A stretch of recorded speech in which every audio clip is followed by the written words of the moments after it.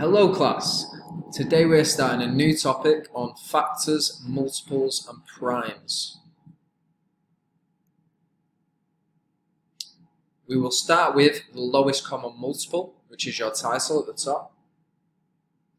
Your LO is in the green box to be able to calculate highest common factors and lowest common multiples by listing. Again, your LO is at the bottom, and here's your retrieval task. If you can work through these examples for me, pause the video and take 10 minutes doing this.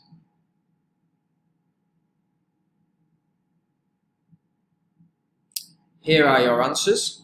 Again, pause the video for 3 minutes, mark your work, give it that green pen, and make sure you include any corrections you need.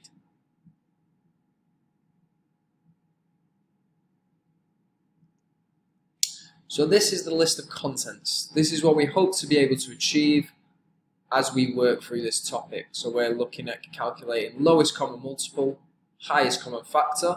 We'll look at prime factors and the use of Venn diagrams. Here is our success criteria for the first lesson. To know the definition of a multiple, a factor and a prime, something we'll look at shortly. To be able to assess if a number is odd or even, very useful with prime factorization. To know the multiplication tables to a good standard. Again, that is why we do our numeracy ninja. So first, let's look at the definitions. With highest common factor, what is a factor? A factor is a number that may be divided by another certain number times without a remainder. So 5 is a factor of 15 and 20. Let's look at lowest common multiple. A multiple, what is that? A multiple is a number or quantity that when multiplied with another produces a given number. And finally, prime is a number that only has two factors, one and itself. So if you can pause this for me for 2 minutes and copy down those definitions.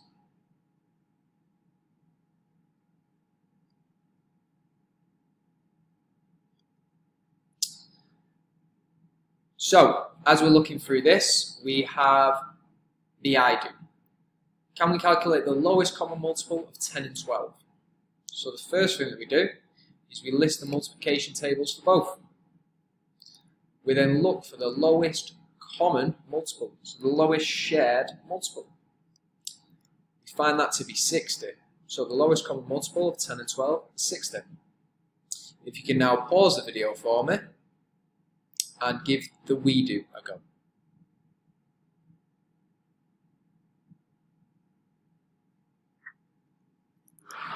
Okay, so for the we do, we list the multiplication tables for both. The 8 and 12 times tables. We look for the lowest common multiple. We find that to be 24.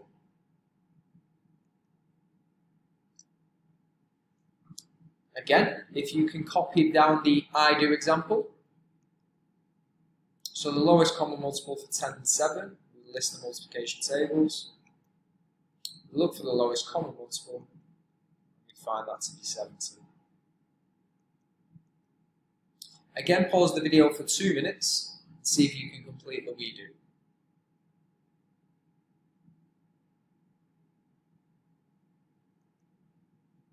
So again, first we list the multiplication tables, our 8 and 5 times tables. We look for the lowest common multiple, the lowest shared number in the two lists, which gives us 40. Another example. We list our multiplication tables for 21 and 7. Look for the lowest shared multiple, which in this case is actually one of the numbers that we were using to start with. Our lowest common multiple is 21. If you can now pause the video for 2 minutes and complete the we do.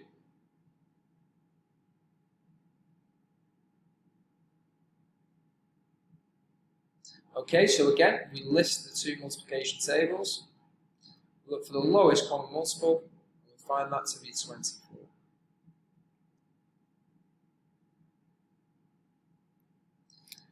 Now there is a slight difference. Again, copy the we do down. We have three numbers this time. So, we list the multiplication tables for all three numbers. We then look for the lowest common multiple that is in all three lists. We find that to be 84. Pause the video now and attempt the we do. You have 2 minutes.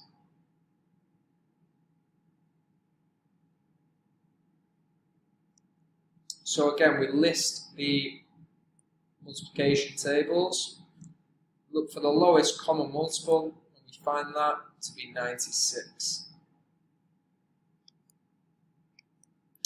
And finally, we want to look to use these skills in a variety of ways. So now we are deciding whether the statement is true or false. We are told that the lowest common multiple of 12 and 9 is 72. So, we list the multiplication tables of 12 and 9.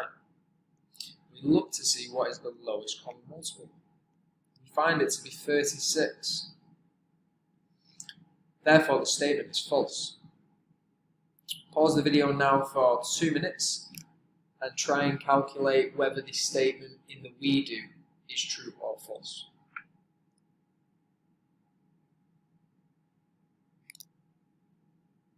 So first we'll list the multiplication tables. We look for the lowest common multiple. We find that to be 36. So the statement is again false.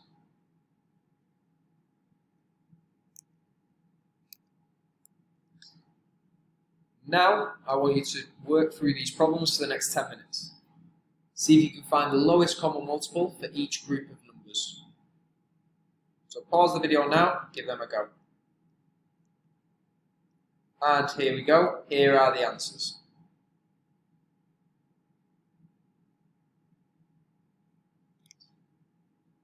Now we have some more examples.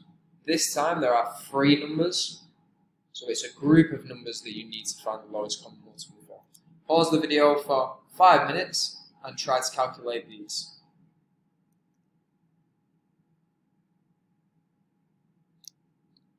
Here are the answers. Make sure you're green penning and including your corrections if you have any.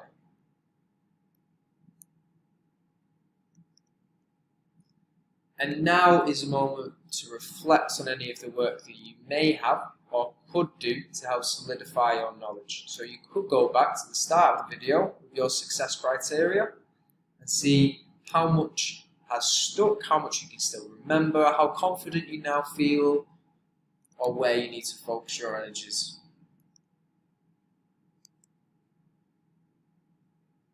Very well done, everyone. I'll see you next time.